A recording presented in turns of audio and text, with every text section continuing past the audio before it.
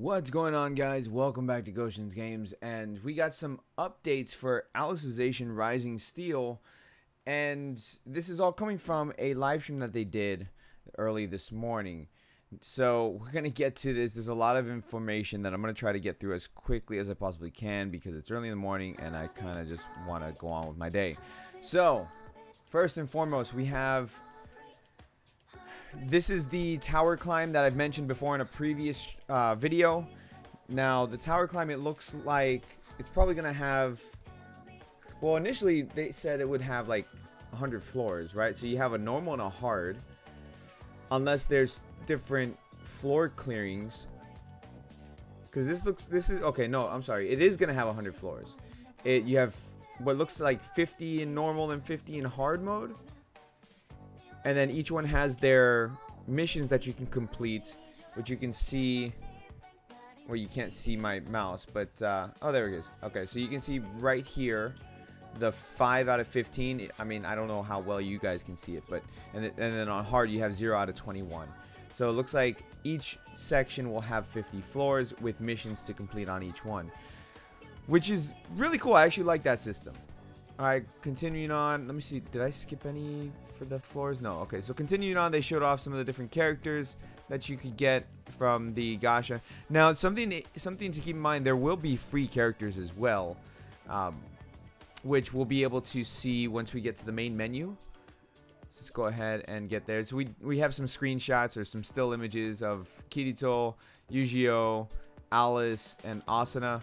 Which the Asuna one looks freaking... I love the way that this one looks. I love it. It looks really good. Alright, so right here, I'm not sure what this is. This might be story mode. Although it doesn't look like story mode. It looks like it's something else. It says map. So it's either a story mode or if like the campaign mode, or it might be some sort of conquest mode. Because you can see that like right here, level 80, and so you're taking it down. It might be either a raid mode or a conquest mode. It's kind of hard to check out because this is a point system, and it looks like you go and you attack whichever area that you want on this map. So I'll be interested to see how this plays out once the game actually releases. I have a feeling this is like a raid mode, to be honest, because you see right here, so you can click on it on the different ones, and there's different enemies to choose from. And you can whittle down their HP. So that's actually a really interesting system, and I'm probably really excited for this as well as the tower climb. So right here, this is more of that map. So you go and you challenge it, and it looks like you can get your friends to join your team to go ahead and fight it. So maybe it is some sort of raid mode. And these are the rewards. You get various rewards for completing it. This looks like a currency that you're getting, and maybe you trade that in, because why else would it drop 6 of those? So interesting. Now we have also a weapon system.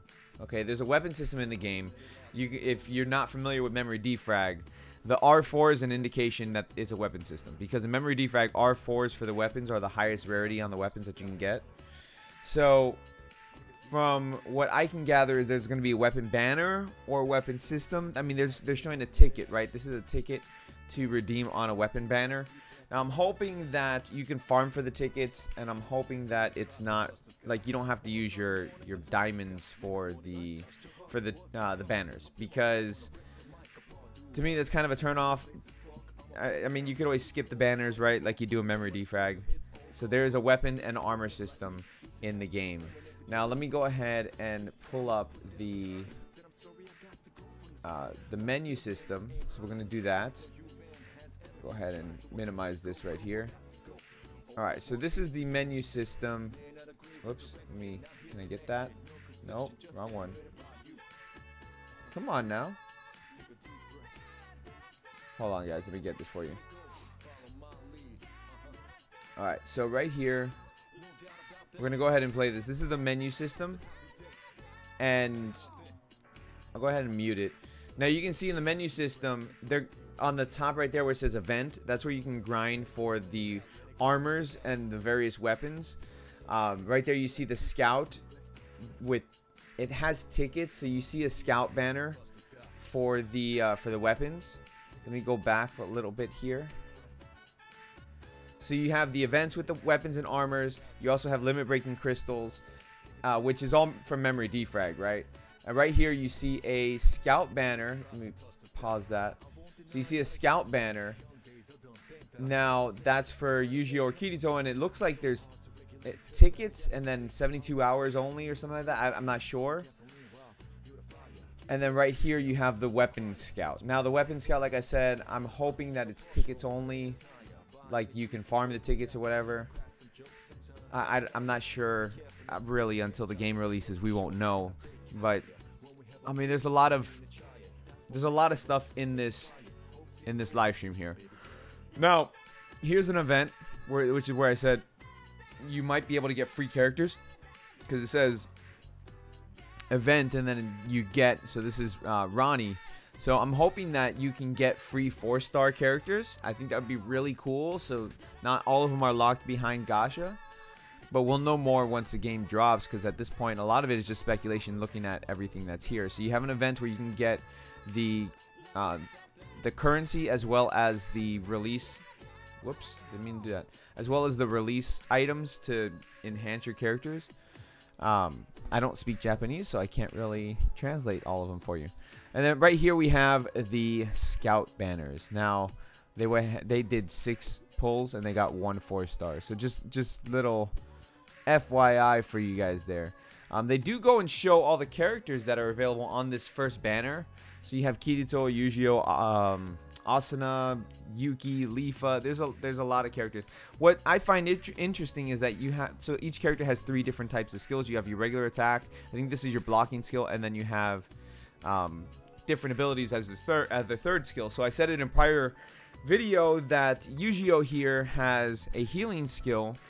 So you have various characters, which I think is going to be really interesting moving forward with the game as far as building proper teams, because I think this game is going to be heavily based on team building, which is I like that. I like those type of games. That's one of the reasons why I'm playing Crossing Void right now, because it's heavily based on team building. So now they're going to go ahead and show off the summoning. Now, like I said, they get shafted 6 multis and they only get 1 4-star. So this is the summoning animation skill. You go ahead and you touch the screen and it puts the ladder. So she'll go ahead and cast a spell, and then not the ladder, it goes up the tower, I'm sorry.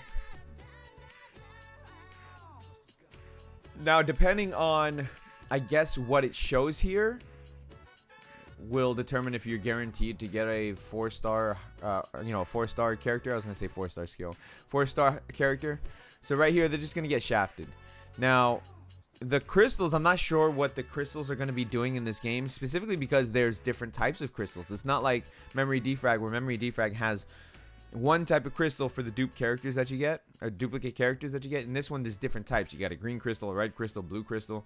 So it's interesting to see how that's going to play out moving forward. So let's go ahead and skip a little bit. Let's go to the next one. See, they get shafted, I think, 3 times before they get a 4-star. Where is it? No, that's a 3-star. So a 2-star, I'm sorry. I think this is the guaranteed one.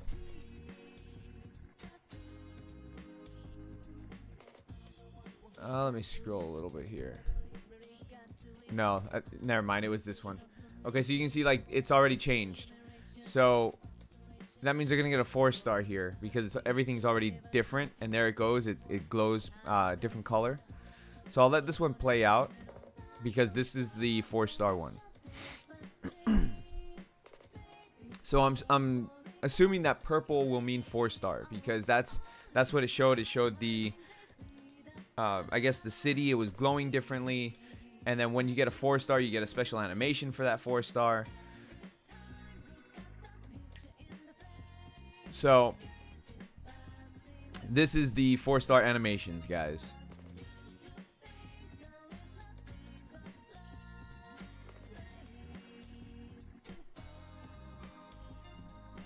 So there it is, guys. I hope you guys found this video somewhat informational. I do appreciate you watching today. Make sure you hit the like button, subscribe if you guys are new, all that stuff. And I'll catch you all later in the next video. Thank you so much. Peace out, guys.